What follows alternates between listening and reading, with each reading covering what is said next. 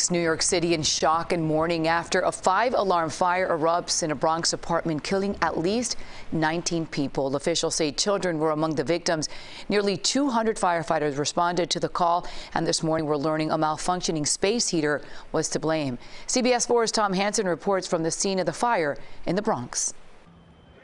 The fire that swept through a Bronx apartment building Sunday is one of New York City's deadliest in more than 3 decades. I never expected 2022 to come in this way. The blaze took the lives of adults and children and injured dozens, including several who were hospitalized in critical condition. My entire department mourns along with the families here today.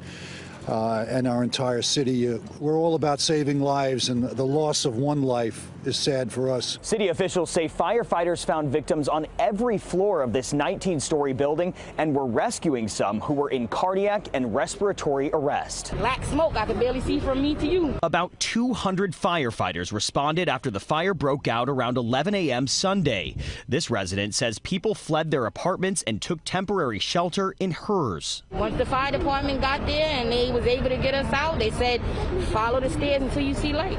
Officials said the fire originated in a duplex apartment on the 2nd and 3rd floors, caused by a malfunctioning electric space heater. The fire consumed that apartment that is on 2 floors and part of the hallway. The commissioner said firefighters found the door to the apartment open, which allowed smoke to spread through the 120-unit building. Tom Hanson, CBS News, New York.